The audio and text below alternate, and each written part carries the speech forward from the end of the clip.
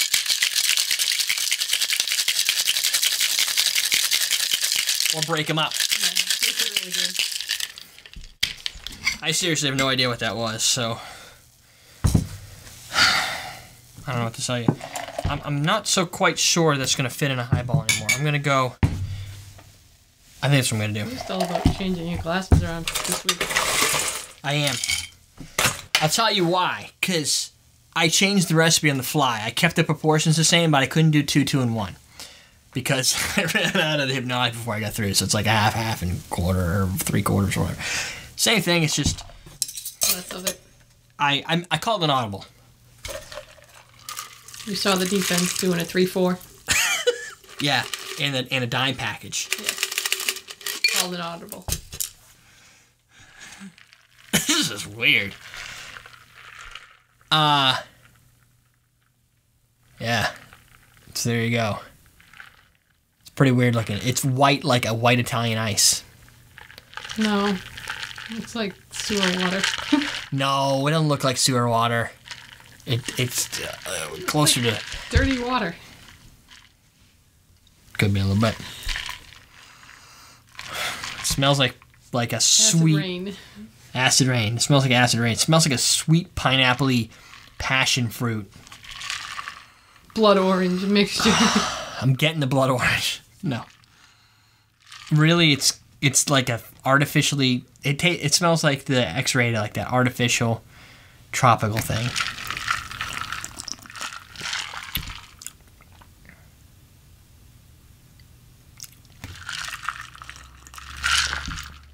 Should I give you what my first impression is?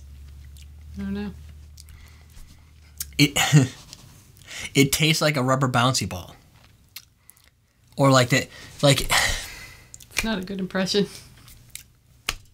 It tastes like a rubber ball, like the smells. Not like you ate a rubber ball. Or like those big kickballs.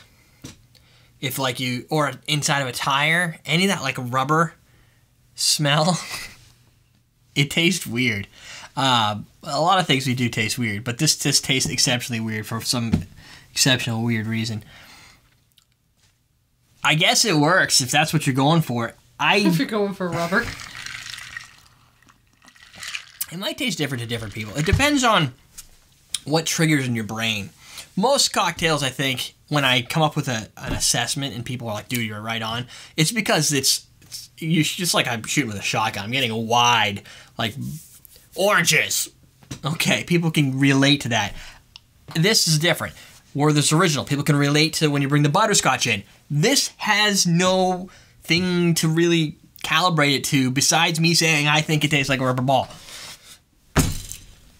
It has some tropical sweetness. I taste no pineapple. The X-Rated and the Hpnotiq really, they don't clash, but I think they bring too much of the same together.